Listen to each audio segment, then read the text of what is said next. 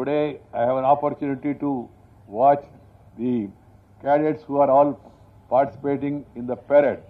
I was so happy, very much impressed, enthused by the brimming confidence on the faces of the boys and girls.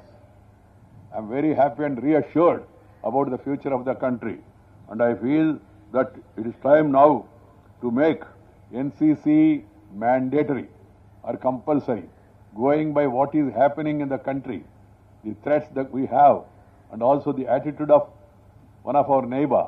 There is every need to promote discipline, every need to promote commitment, every need to promote patriotism among the younger generation. NCC is one way to inculcate such habits and also provide such commitment. So I feel personally, and I suggest to the government also, time has come that we should make NCC mandatory. And also the NSS or the other activities like gardening, all these things should be encouraged right from the student days itself, so that there is an attitudinal change among our younger generation.